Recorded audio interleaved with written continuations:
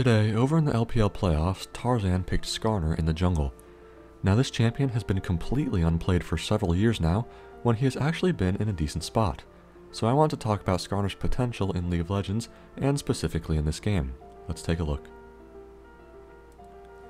Now I'm no Skarner expert, I'll get that out of the way right now. I don't play the champ, I don't watch gameplay of him, but I think I have a decent grasp of why Tarzan wanted to pull him out here. We've seen throughout this year answers into the Zeri that have point-and-click CC, mainly the Vi and Nautilus.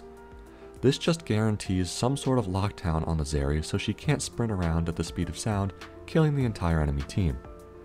Considering this theme, counter to Zeri, Skarner fits that mold. But what makes him better than a pick like Vi?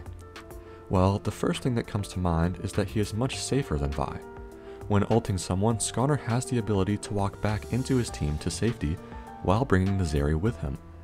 Compare this to Vi, and yes, she does lock down the Zeri, but she is in the middle of the enemy team while 2 screens away from her own team. This often results in the Vi just insta-dying and not getting the value out of her point-and-click ult.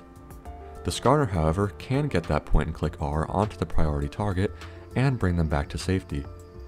When you think about it, this makes a lot of sense on paper, and clearly it worked out this game for Tarzan.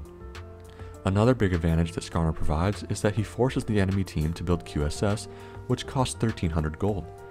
As you can see, Weibo has bought 3 of them, so that's almost 4000 gold just to defend against Skarner. Maybe that is an advantage to the Vi ult over the Skarner, but Vi is also much more counterable in draft with champs like Kindred or Morgana. At the very least, it's really cool and refreshing to see a new pick and that it actually worked. The Skarner clearly had a big impact on this game and is a well thought out counter to the Zeri pick. In my opinion, much better than the Vi. Anyways, let me know what you thought of the Skarner pick. Thanks for watching, see you next time.